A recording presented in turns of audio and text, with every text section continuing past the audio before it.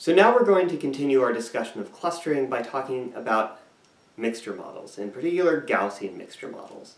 So k-means is great, but it doesn't handle oddly shaped clusters. It can only find circular clusters because all of the distances are defined using Euclidean distance, which doesn't prefer one direction over another.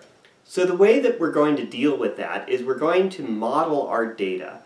That is, for every cluster we're going to learn a Gaussian distribution that explains what that cluster looks like.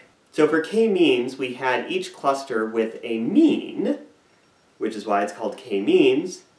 Now we're going to have, in addition to a mean defining a normal distribution, we're also going to learn a variance. And that variance lets us capture properties of the data distribution that we couldn't with just a mean in k-means. And recall, the reason that we want to do this is we want to be able to solve problems like this, where you have a circular-shaped cluster, which we could capture with k-means, but we have the sausage-shaped cluster up here that we couldn't capture with k-means. We need to capture its variance, which is possible with a Gaussian distribution. There are multiple reasons why you might want to look at a mixture model. So in addition to being able to capture properties of the data, which we already talked about, it also now gives you a better way of talking about, say, how probable your data are. And this allows you to do a better job of selecting what k is. You can ask, what is the probability of my data under a clustering, and you can try out that for different values of k to select the number of clusters that you're actually going to see. And as a result, this makes it less sensitive to data scaling. If you double all of your coordinates by 2, your cluster shouldn't change that much. This makes it a little more robust to that. So recall the Gaussian distribution. The Gaussian distribution is defined by a mean and a variance. And so the mean corresponds where the center of the distribution lives, and the variance says how spread out it is. If we encode the variance as a matrix instead of just a single number, this allows the distribution to be spread out more in one direction than another direction.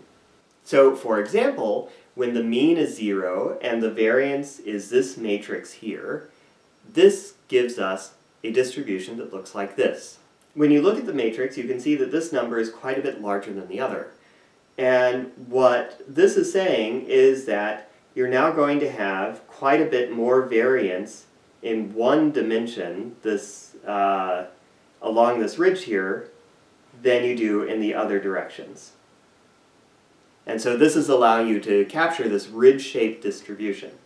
When we model our data with a Gaussian mixture model, we have our data just as we had with k-means, and we're going to model each cluster with a mean and a variance. But how do we figure out what those means and variances are? To do that, we're going to simplify the model a little bit. Just to make it easier to explain what's going on, we'll relax these assumptions a little bit later. This makes it actually very similar to k-means, and once we figure out how to do it with a simple model, we'll go into the more complicated versions. So first, let's assume that we just have a variance matrix that is diagonal. That is, everything except the diagonal is 0, and we're also going to assume that all of the variances are the same. They're the same number. And we also know what that number is. And so this makes the problem very simple. And this makes it a lot like k-means. All that we've done is, instead of using a simple distance function, we're now going to use a Gaussian distribution, which turns out to be very, very similar. What we're going to do is going to start off with something very similar to k-means. We're going to randomly place our means somewhere in the data, and then we're going to assign each point to one of the clusters. And the way that we're going to assign points to a cluster is based on the likelihood. What is the probability of observing that point given that cluster's mean? And that's just a normal distribution. If you work through the math, you'll see a lot of this falls away. This is a constant, this is a constant, and this is a constant. So we'll just write this as proportional to this term here, and then all that we're really left with that doesn't depend on the sigma, which is assumed to be a constant, is this term here, which looks a lot like the distance function that we were computing before in k-means. And then after we assign points to a cluster, we're going to now recompute the mean in the standard way, add up all the numbers, divide by the number of points, and then we can recluster the data and then just keep doing that, iterating through like we did for k-means. So if we put k-means and Gaussian mixture model fit with, this is called hard EM, side by side, you actually get very similar equations. The only difference is that you have a square root in k-means on the distance, and everything else is exactly the same. Now let's make this a little bit more complicated and actually use the power of the Gaussian distribution to encode the shape of the clusters. And that makes our life a little bit more difficult, but gives us more power. So now we're still going to assume a diagonal matrix, but what's different is that each diagonal entry can be a different number. So this allows us to have different dimensions being more variable than other dimensions.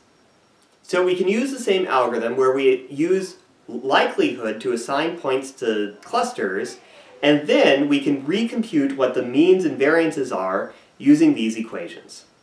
So let's see what that looks like in practice. We compute the likelihood for each point, and we get a likelihood for each cluster. We can then see which cluster is more likely for each of the points. We recompute the means and the variance to compute new clusters. And so here are the new clusters that we get as a result. And then we keep doing this until the clusters don't change and we have a new answer. So this concludes our discussion of clustering. Clustering allows you to find patterns in your data, and it connects back to some of the foundations that we talked about at the beginning of class in terms of probability distributions. Next time we're going to talk about clustering text documents, which are discrete data rather than the continuous data that we've been talking about before.